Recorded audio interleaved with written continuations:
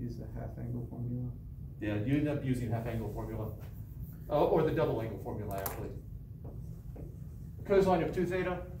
Anyone happen to remember that one? Not sure it's not that. I'll give you that one. Cosine squared theta minus sine squared theta.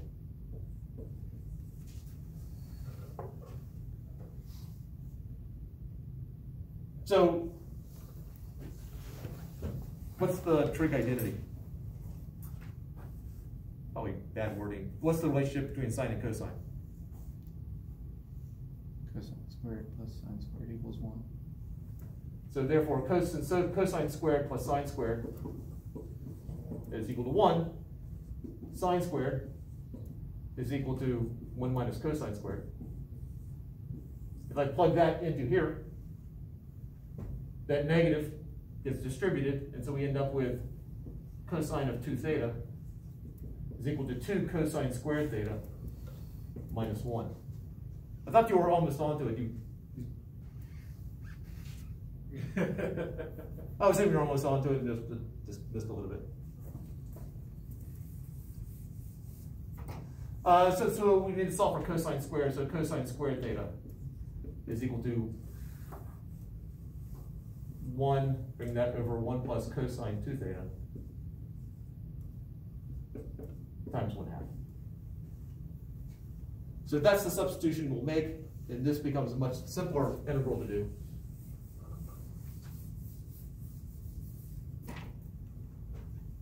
So we have the integral of 1/2 d theta plus the integral of cosine of 2 theta d theta for the numerator. I got this one. Nice. Cosine squared theta minus sine squared theta. Oh. And we never got out of the loop. What's the integral of cosine? Yeah, negative sign. All right, so we got a negative sign. The 2 will cancel out. Yeah, we need to do something with that 2 there, so divide by 2. Because when we take the derivative, we'll get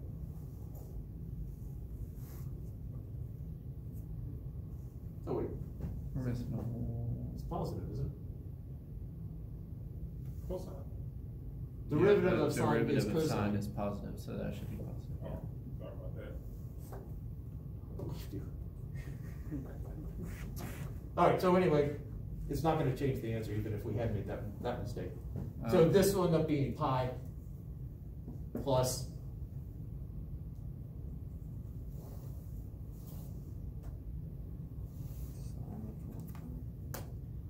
Did you factor out the 1/2 from both of those equations? From that earlier? oh, Right. yeah, there should be a 1/2 here, which would make this a 1/4.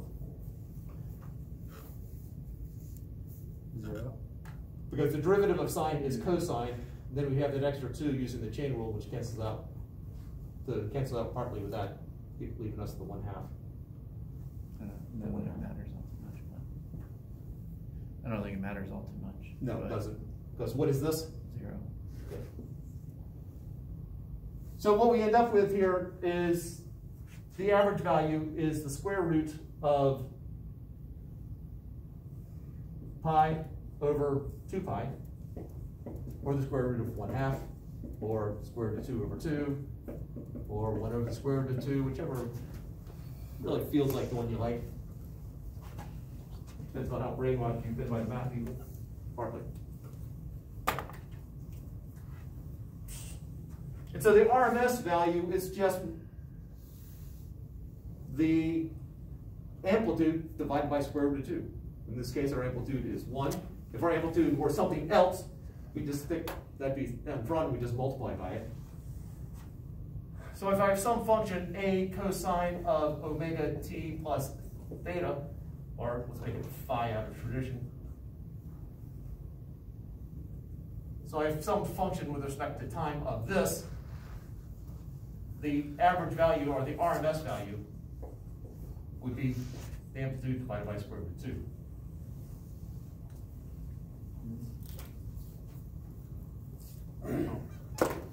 So I will now risk my life for your personal entertainment. I've done this enough. So I have this multimeter. All of you are familiar with it. I'm going to stick these into the outlet here. And it is jumping all over the place. Why would it be jumping all over the place? Because you have an alternating current. Yep. So I put it on DC. It is now assuming that it's going to be alternating. Matter of fact, it assumes it's going to be alternating, I think it's 60 hertz. We can actually test that elsewhere. But, and I put it in here. And it reads 125.4, somewhere in there. 125.4 volts.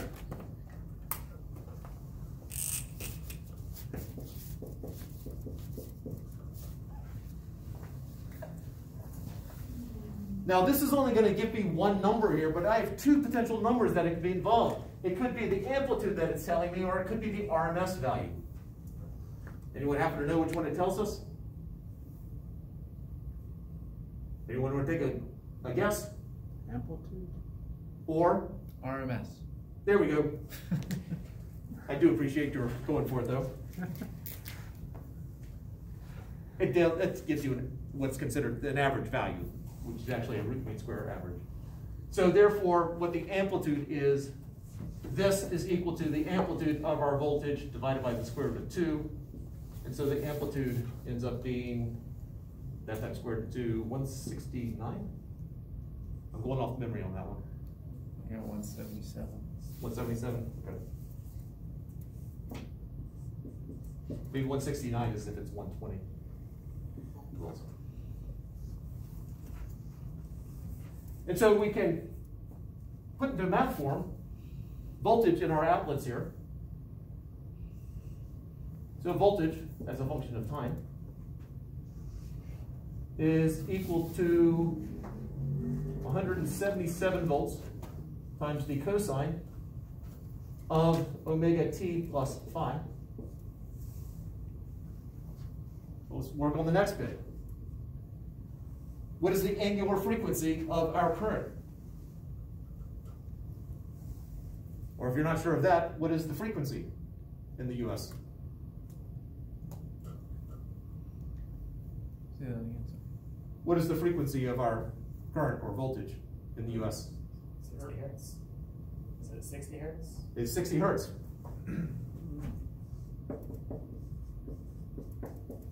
And in Europe? 90. What do you say? 90. I think it's 50. I think it was 50, yeah. You're looking at it, is it 90 someplace? Yeah, I guess so.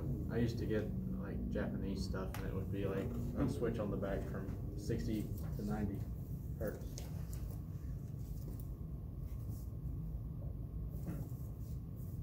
Somewhere I've got a chart of various things around the world. And since I'm not coming upon it quickly,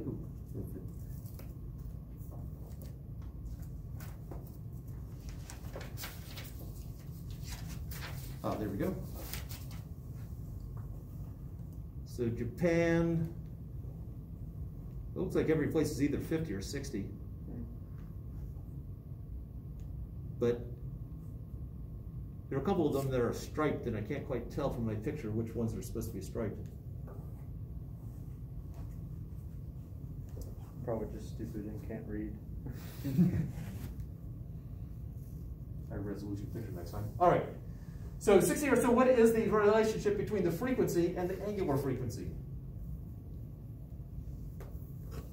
Relationship between omega and f.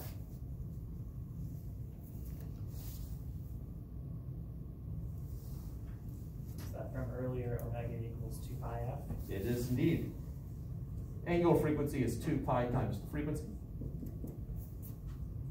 So 2 pi times 60, which is 370. Again, going off memory here. Yeah, 377. 377. Yeah. There's the 77. Oh, there's the, there too. And so we can now flesh this out to slightly more. 377 radians per second times time plus phi. And that's pretty much as far as we can go without more information. Phi is the phase shift because, frankly, when you do the lab next week and you are using the lab quest to try to figure out what the equation is for the voltages, phi depends upon when you hit the start button. So we will assume a great deal that phi is 0 in a number of cases, and if we're off, then everything is off by the same amount, so we would just shift it.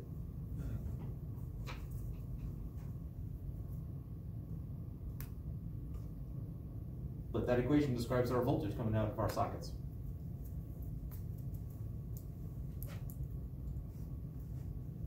Why don't we take a break there?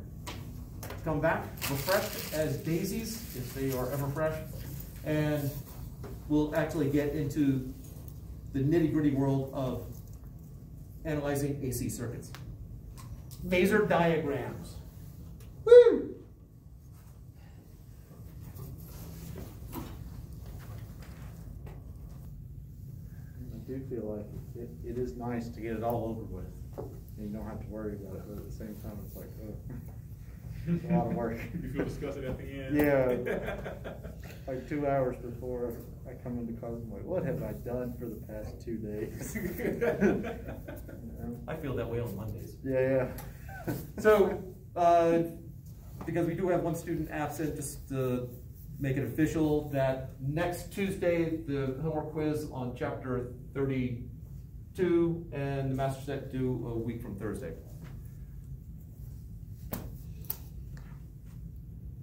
All right.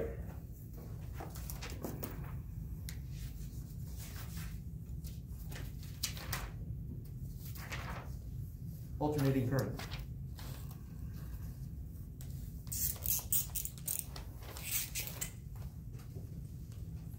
So first off, when working in the DC, I'll say universe, working direct current circuits, we have Ohm's law that we deal with a great deal, and we have Kirchhoff's rules, and those still apply, but you got to be careful about how you apply them. So when you're talking about instantaneous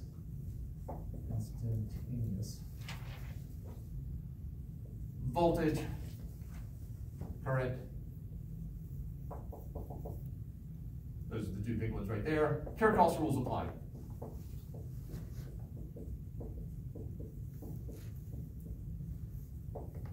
And so that's both of them. That's the voltage rule, that the sum of voltage gains and losses going around the circuit is equal to 0, and then current flowing in equals the current flowing out of any junction. Ohm's law applies to the maximum values. And I put Ohm's law in quotation marks here because we're going to see several different equations which are not officially Ohm's law, but they move along very parallel to it. And so I'm just going to lump them all together. Still, voltage is equal to current times some sort of resistance equivalence. So Ohm's law applies to, I guess you could say, peak values.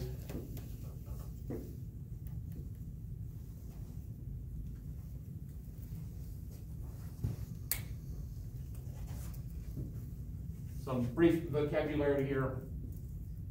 This one's not going to shock you, like R is for resistance, X is for reactance, and Z is for impedance. It is not pronounced impedance, it's impedance.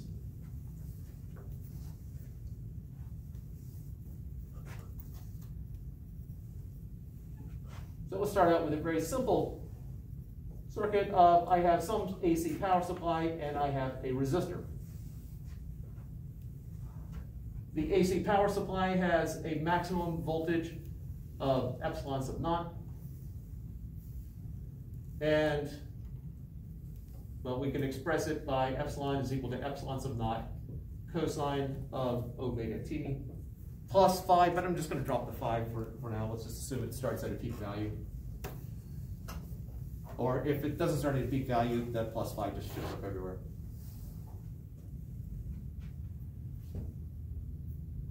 Now, the current is floating back and forth, so there's no automatically high side and low side, but I'm just going to assume when it starts out, one of them is a higher voltage than the other one. I'm just going to assume that that's a gain in voltage going across that when we first start. So doing Kirchhoff's rule. So the change in voltage, wow, bad word, badly worded. The change in potential, or the voltage across the power supply plus the voltage across the resistor is equal to 0. Epsilon sub naught cosine omega t plus IR is equal to 0. Oop. Minus IR equals 0. And so we have IR is equal to epsilon sub naught cosine omega t, which is just the voltage across the resistor. Or the current across the resistor is epsilon sub naught, so the maximum voltage, which was 177 volts for our outlet, over the resistance, cosine omega t. There's nothing particularly tricky or hard about this piece of it right here. This is the same kind of thing that we were dealing with before. Just conceptually, we have current flowing back and forth as opposed to only one direction. Questions up to here? What did you say I was? I is the current. Oh, The lowercase I because it is alternating current. okay. Even though CATS does not use the same notation, but most sources that I ever look at use the same notation. Okay. All right.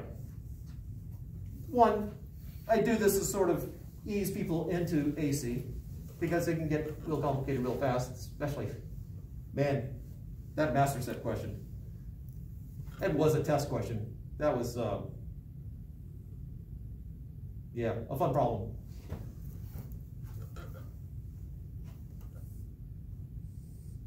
So imagine that since the current here, it's oscillating back and forth, but we have this cosine bit right here. So imagine that I've got something that's spinning around.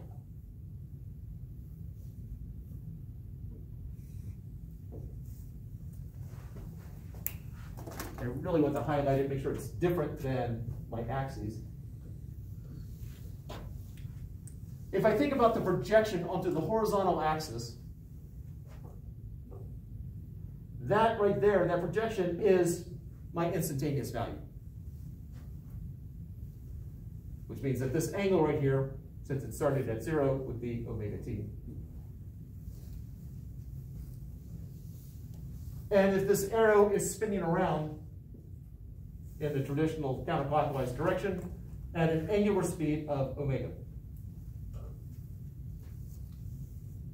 So imagine a twister has a dial like that where you have the arrow and spin it and it goes spinning around, similar to that, except this will keep going as long as the power's going. So this arrow is spinning around and the projection onto the horizontal axis, or the x-axis if you want, onto the horizontal axis will tell you the instantaneous value. My voltage has the exact same phase, which in our case is 0 here, has the exact same angular frequency. My voltage could be described by some other arrow that's right along with it.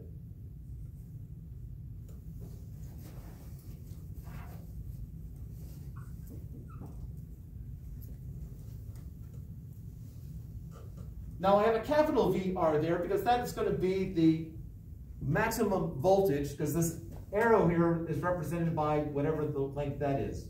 So but it's the projection onto the horizontal axis which tells us the instantaneous value of the voltage across the resistor. So just a way of visualizing is we have these arrows that are spinning around counterclockwise, and the projection onto the one axis, onto the horizontal axis, tells us the instantaneous values. The length tells us the maximum value. And they both have omega t as its angle. Yes. Because, and here's one of the rules, the voltage across the resistor and the current through the resistor are in phase. In phase means that they are completely in sync. If I plotted it, first voltage from the power supply, and so on. So voltage from the power supply. Voltage from the going across the resistor.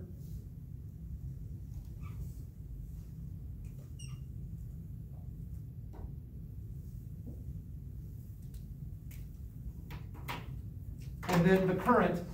Now, the relationship between the current and the maximum voltage, or the maximum current, the maximum voltage, we don't know what it is without more information. So as a generically, I'm just, well, one, it's a different set of units, so it's got a different scale. But two, I don't know whether to make it bigger or smaller, so I'm going to just make it smaller. For no particular reason, I made it smaller here, so it seems natural that it would sort of fit with that.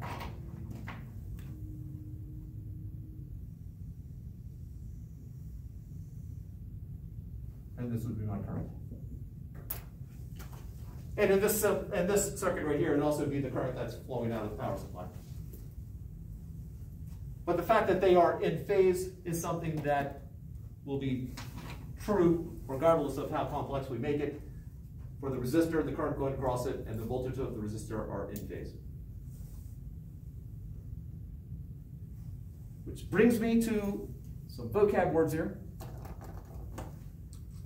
These arrows that are spinning around, they are called phasors, with an O there. Phasors.